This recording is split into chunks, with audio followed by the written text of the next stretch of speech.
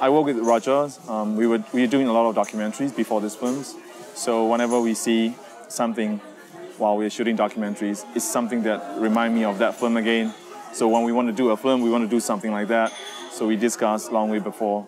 So that's give me a kind of environment, give me an idea of how can I do this film, like more like a documentary.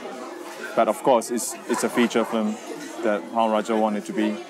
So I have documentary feel with a bit more drama, a bit more art house, I would say.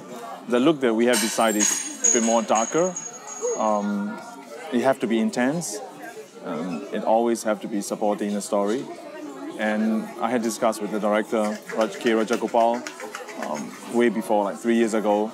And we wanted to have a very, what we call it, intense, gritty. The grittiness will be the word, I think. We wanted to look for a better camera.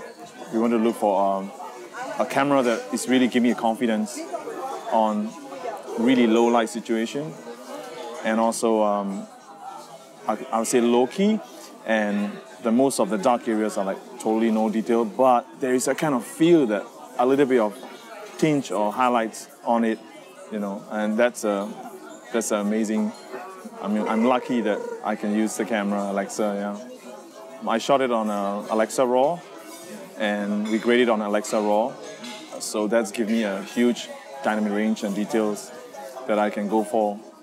I'm using mainly 1600, sometimes even in the daytime, to maintain a particular look of ISO.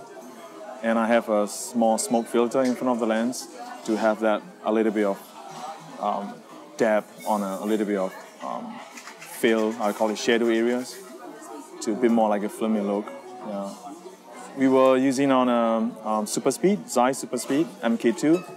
Yeah, those are my favorite lenses. Yeah, I will always use that for this kind of film. Yeah. There isn't much lighting because I was using only the LEDs. There is one scene in a film. It's in a forest.